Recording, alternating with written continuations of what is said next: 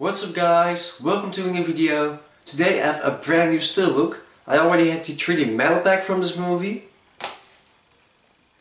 The memory version from this version of the movie, which comes with 2 discs. And today I have the German Steelbook from X-Men Days of Future Past in the Rogue Cut.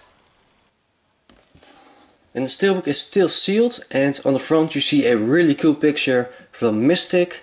At the bottom you see a part from the back paper with the FSK of 12 and the German title from the movie X-Men Zukunft ist Vergangenheit Rogue Cut. And down that we have really small the English title X-Men Days of Future Past. This is the spine with at the top the 20th Century Fox logo. We have a picture from Mystic, the same picture as in the front cover.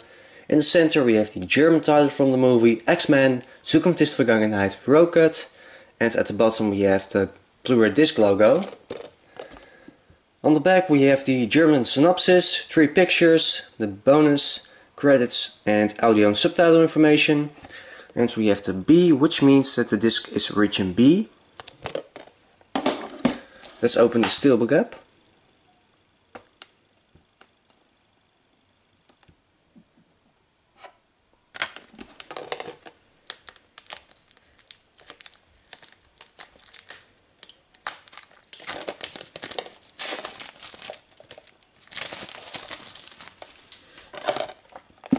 And this is how the front looks without the sealing. Spine again.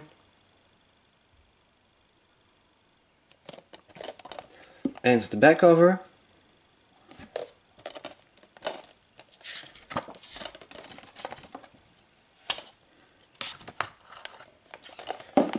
And this is how the front looks without the back paper. Here we have the title X-Men Zukunft ist Vergangenheit Rogue Cut. And again down that really small X-Men Days of Future Past.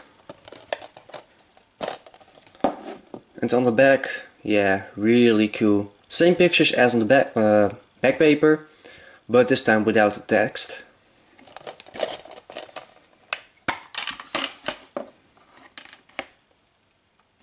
And here we have the disc.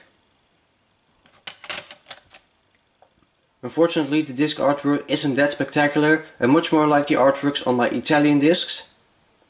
And unfortunately there's only 1 disc, because in the memory you have 2 discs, 1 bonus disc and 1 with the Cinemaversion and the Rogue Cut.